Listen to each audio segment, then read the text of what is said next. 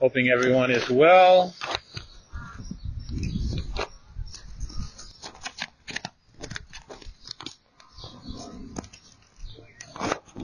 Doing great. Good. Thanks for filling that moment for me because I'm not good at the pregnant pause. The Lord will accomplish his purposes, bring about his plans, and fulfill his promises in spite of deceit and even through deceitful people. Let's pray. Father, we want to thank you that you are orchestrating and moving and operating in the affairs of our life, and we are grateful that we don't have to depend on ourselves, but that you guide us and lead us, as we just sang. We thank you, Lord God, that you have led us to the cross, and that because of Jesus' death and resurrection, we have eternal life in the hope that comes with that. Help us, Lord God, to continue to see that as we go through any trials, tribulations, and challenges in our lives. In the name of Jesus Christ, we pray and say, amen. Genesis 29:31-35, which you've just heard, is the beginning of the birth of the 12 tribes of Israel. We'll look back this Sunday to see how we got to these 4 sons by Jacob's wife Leah, and we'll look ahead next Sunday to see the jealousy and the envy and the misery that splashes out of these births. I will be drawing my thoughts from Genesis chapter 29, 1-35, which is in your bulletin. So go on and grab those. Keep your hands on those. I'll be referring to verses and chapter often. Then Jacob continued on his journey, Genesis 29:1. And as you recall from chapters 27 and 28, Jacob had conspired with his mother Rebekah to fool his father Isaac in order to steal his brother Esau's blessing, the blessing of the firstborn. And when Esau found out, he got so mad that he vowed to kill Jacob. So Jacob's mother and father scoots him off to his uncle Laban to save his life and to find a wife. And along the way, Jacob, an empty-handed fugitive from family justice, has an encounter with God. You remember the dream, the ladder, the angels going up and down it. And God makes this promise to Jacob to be with him, to keep him, to never leave him until he returns home to his mother. God also promises to give him a whole bunch of kids, a whole bunch of land, and his kids would bless a whole bunch of people. And this is an extension of, this is a continuation of, this is a reaffirmation of a promise that God had made to his father Isaac and to his grandfather Abraham. So Jacob, enveloped in this promise, enveloped in this experience with God, he makes a vow that God would be his God. And he continued on his journey, basically retracing the long and arduous route that his grandfather took 125 years before. So he comes to the land of the eastern peoples, which is where we are today. And there, Genesis 29:2, he saw a well in the open country with 3 flocks of sheep lying near it.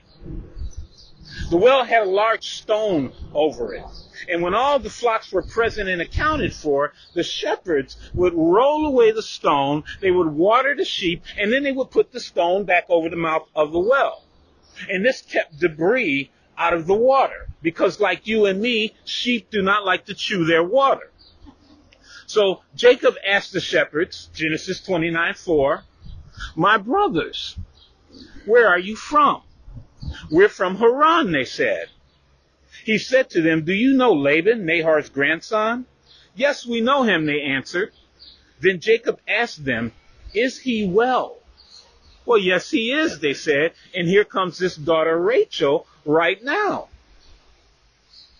Jacob's been guided to this well where he meets the daughter of the man he originally set out to make his home with.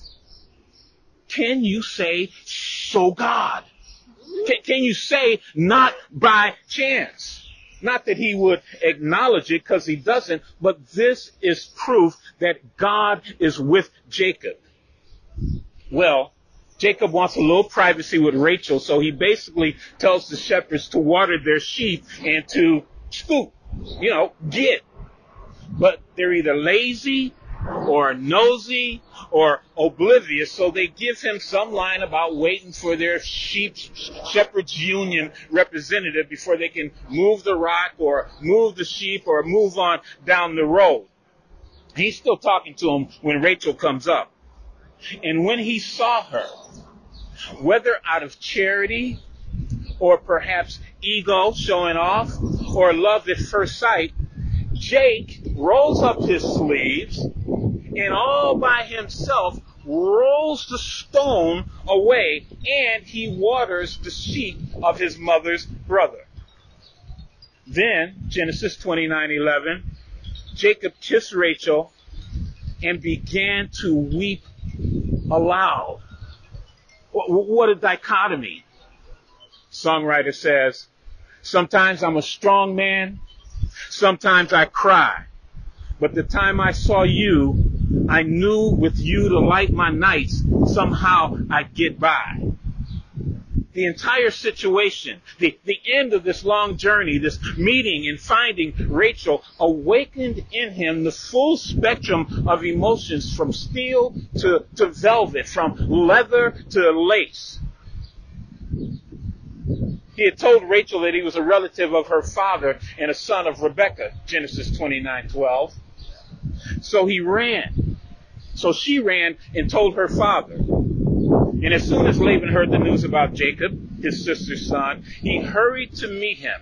He embraced him and kissed him and brought him to his home. And there Jacob told him all of these things. All of what things? Well, maybe how he deceived his brother, how he swindled his brother out of his blessing, how his brother wanted to kill him. All of the deception that went on in this family that forced him out onto the road. Maybe he told them about his encounter with God at Bethel. How his old man told him to take a wife from their relatives. All these things. And in spite of Jacob's own acts of deceit, the Lord had sent Jacob on this journey, took him to the right place, the right well, the right time, the right woman. Then Laban said to him, you are my own flesh and blood. As if to say, dude, you're a chip right off the family block. We're cut from the same cloth, man. We're a lot alike, my friend. No, my friend, not my friend. My flesh and blood, my friend. Make yourself at home. He slaps him on the back, so gives him a hug, as if to say, you're just as deceptive as I am. The divine hand of providence is operating under the umbrella of God's promise to give Jacob children, to eventually bring Jacob back home. And Jacob hadn't even prayed about this. I mean, remember when Abraham's servant went looking for a wife for Isaac? He was praying. He bathed everything in prayer. He was praying, she's got to say this thing. She's got to do this thing. She's got to be this way. Jacob's completely devoid of any appearance of relying on God. It's like when he rolled the stone. I think he thinks he does this all by himself. But God is faithful even when we're not. And he's operating to fulfill the promise of children and bringing Jacob back home to his mom. In spite of himself, God gets Jacob to where God wants Jacob to be. There's no chance happenings, friends. No chance meetings, no chance delays, no chance losses, no chance accidents in a world governed by God. God gets you to where God wants you to be. It's called providence. Providence is how God accomplishes his will. Providence is how God uses wisdom and love to direct the affairs of the universe. God is in control of the physical world. He causes his sun to rise on the evil and the good, and he sends rain on the righteous and the unrighteous. God is in control of the affairs of nations. The heart of the king is in the hand of the Lord. He turns it whichever way he pleases, like a watercourse. Human destiny is under the control of God. He set you apart before you were born and called you by his grace. God is in control of human success and failures. He has brought down the mighty from their thrones and has exalted the humble. God is in control of the protection of his people. The psalmist says, "In peace I will lie down and sleep, for you alone, O Lord, make me dwell in safety." Now, if you dismiss God, or you think about God on a superficial level, it's easy to say that he doesn't exist. It's easy to say that he doesn't have all power. It's easy to say that he's a figment of my imagination. But if you entertain the thought on an intellectual level, just to take the other side of the argument, then you have to admit that if God is God, then God is in control and is operating in our lives, your life, my life, in a way that brings about his plans, his purposes, and his promises. And if you can't entertain that thought, then essentially you're a lost individual, both intellectually and spiritually, because you have no moorings on which to steady yourself. You have no foundation upon which to stand. You are standing on sinking sand. Am I suggesting that you can sin and God's going to bring you through whatever situation you find yourself in? In some respects, yes. But why would you? If God is going to bring you through the situation, why would you sin? So that grace might increase? Of course not. But I am suggesting that you do sin. I am suggesting that you are a sinner. And I'm suggesting that you are sinful. And in spite of that, God.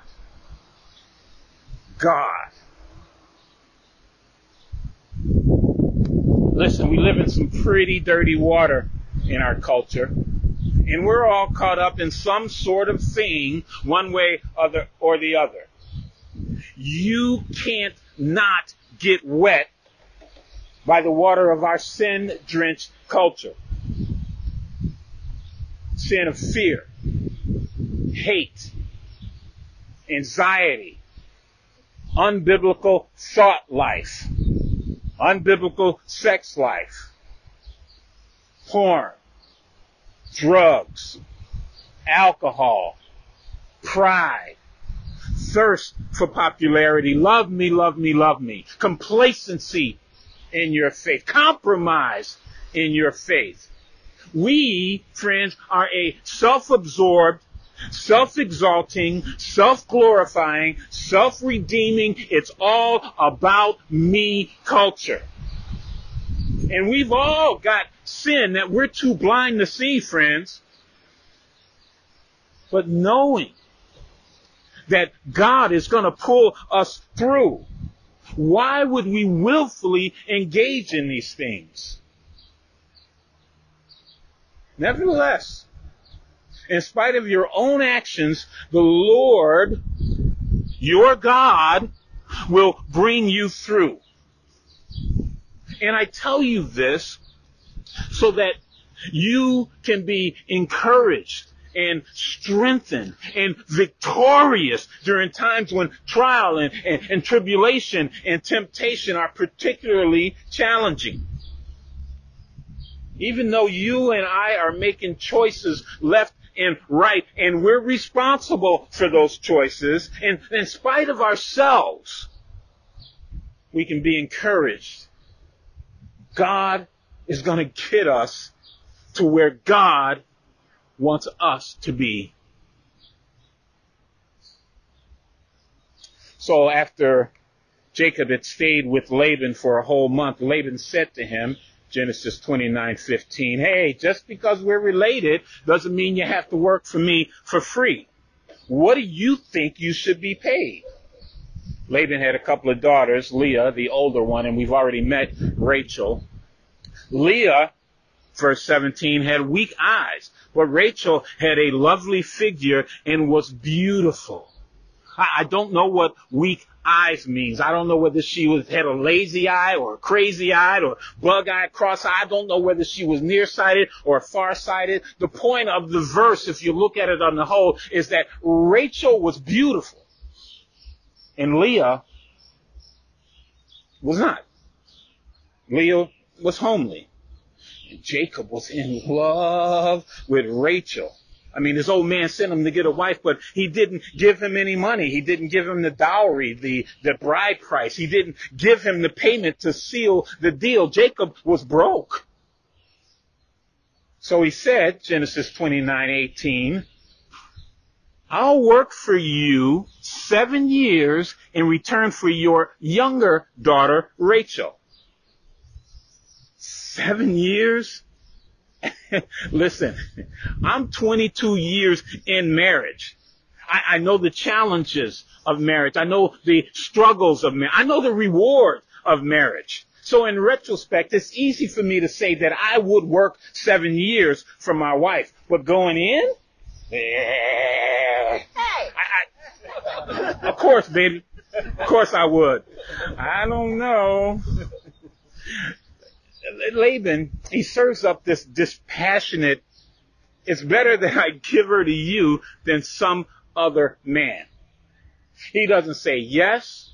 He doesn't say no. They use not pencil, nor paper, nor quill, nor parchment. They don't even shake hands. You know what I think? I think Jacob heard what he wanted to hear. So Jacob works for 7 years. And they go by lickety-split. I mean, like that, because he was, well, so in love. But wait a minute. Does that sound right to you? Me and Lori were engaged for 3.5 months before we got married. And honestly, it seemed like 3.5 years. I mean, time dragged on and on and on. I felt like a prisoner marking the days on the calendar, waiting for this time to come. And no matter how long I waited, if I went to my father-in-law, Richard B. Tyler, like Jacob went to Laban and said, give me my wife, my time is completed, and I want to make love to her, Richard B. Tyler would dot my I. Anyway, Laban throws a feast. And when evening came, he switched out the beautiful Rachel for the lazy-eyed Leah. And Jacob, drunk, in the dark, no electricity, unable to tell who's behind the customary bridal veil, consummates a marriage with Leah. And Laban magnanimously gives his servant Zilpah as a dowry to his daughter as an attendant. When the morning light came streaming in, Jacob discovered the bait and switch. And he says to Laban, what is this you have done to me? Genesis 29:25. I served you for Rachel, didn't I? Why have you deceived me? And Laban's answer, friends, had to give Jacob flashbacks of stealing his older brother's blessing.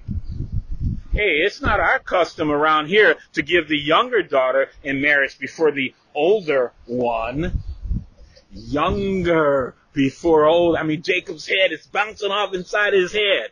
Jacob, the deceiver, has been deceived. Rachel was clickbait. Jacob got rickrolled. And what a way to learn to respect the rights of the firstborn.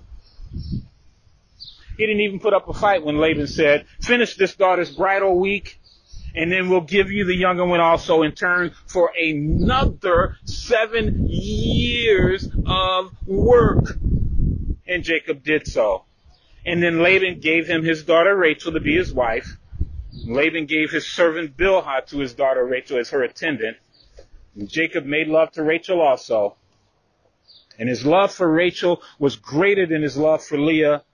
And he worked for Laban another 7 years.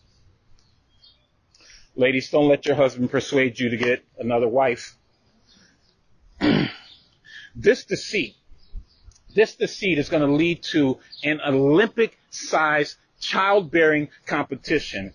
And God, of which there is no mention by either Laban or Jacob, is standing in the shadow of providence, fulfilling his plan and his purpose and his promise to the nation of Israel through Abraham, through Isaac, and now through Jacob. In spite of Laban's deception against him,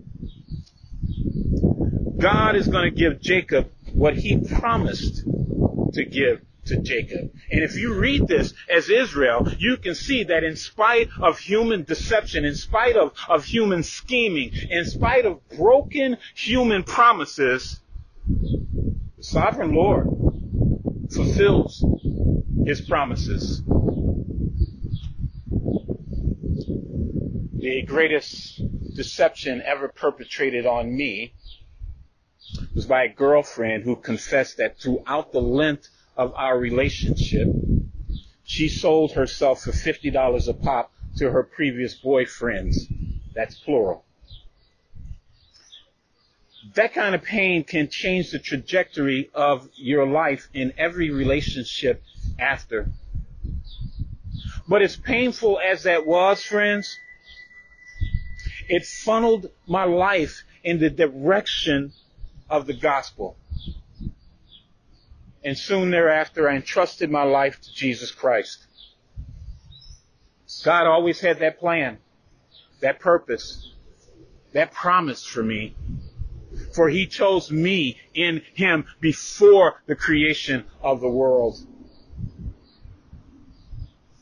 Maybe something like that's happened to you. Money scam, theft by a friend, abuse by a relative.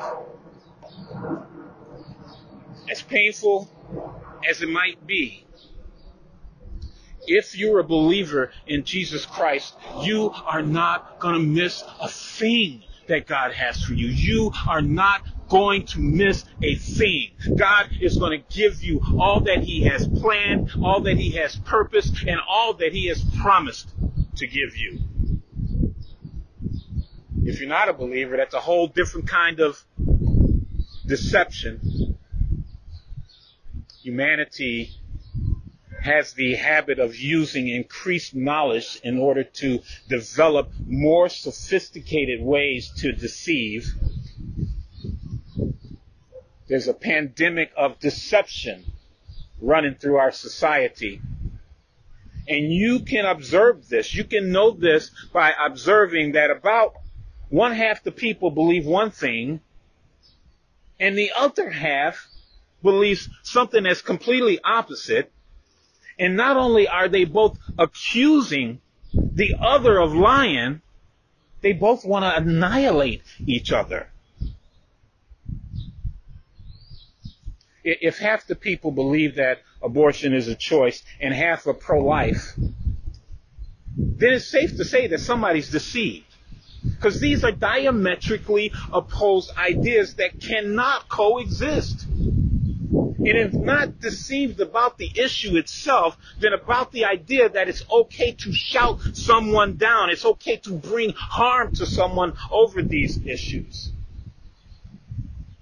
Same with equity, inequality, fossil fuels, climate change, gender, biology, guns, gun control, border security, immigration. One of us is deceived. All of us are angry, and none of us really want to talk to each other about it. And there's not a person, probably not a person within earshot, who completely trusts what they're hearing, what they're seeing, and perhaps even what they're saying. That's because we've all been deceived. Our politicians lie to us. Social media lies to us. Advertisers lie to us. Culture lies to us. Furthermore, we know that they're lying to us. We just don't know which lies are true. And this has a reverberating effect on how we approach life, and it challenges our trust in God and His promises.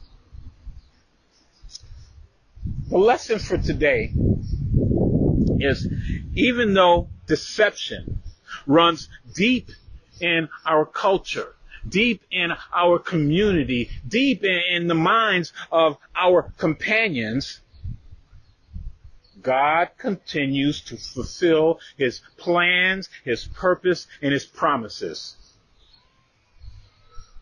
Don't forget, God will bring about His promises even through a deception.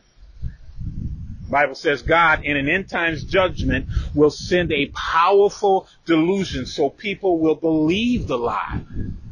You think that can't happen to you? Jesus said, for false messiahs and false prophets will appear and perform great signs and wonder and deceive, if possible, even the elect. Even the people of God can be deceived if not for God's providential protection. When Satan gets to working really good in a culture like he is in ours, people who've refused the truth for so long become deceived. Like Jacob, they hear what they want to hear.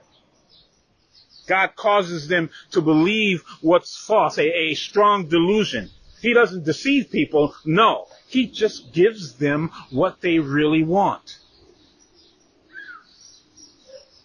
But in spite of others and the deceptions they might perpetrate upon you, God is going to give us what He promises to give us.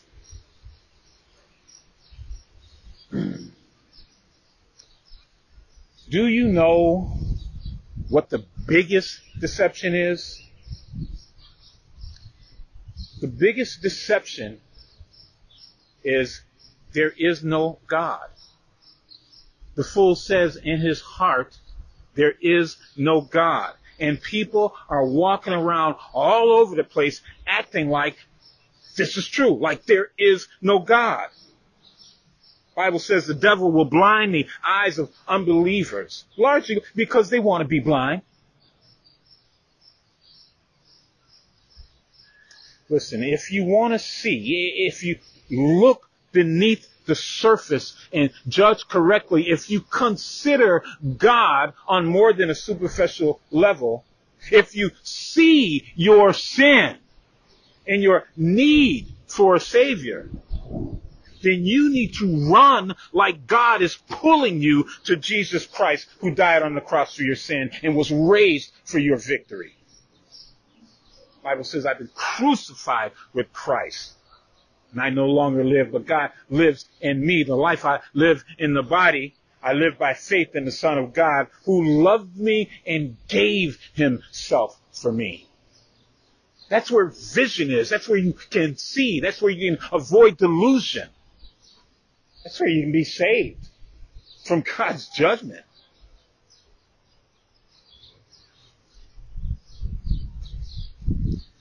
So we've gone full circle. Genesis 29, 31 to 35. We read it already. We'll look at it closer next week. It may have seemed like the Lord was absent, but in reality, he's worked through Laban's deception to begin to fulfill the promise of giving Jacob a multitude of offspring. Listen, without Leah, no Reuben, no Simeon, no Levi, no Judah, no Moses either, because Moses came from Levi, no David, because David came from Judah. And Leah names the first three of her children with reference to the Lord. God sees, God hears, God's grace. In the fourth, Judah, I praise God. All through this, the God of Abraham and Isaac and Jacob was there all along, bringing about his plan and his purposes and his promises, in spite of deceit and through deceitful people. Be encouraged by that for your life under God's guard. Let's pray. Father, thank you again for your precious word. We ask, Lord God, that you will continue to help us to see and to be strong in trial, tribulation, and challenge, so that we might stand firm in the hope of what's ahead for us, because you are bringing about your promises. In the name of Jesus Christ, we pray and say, amen.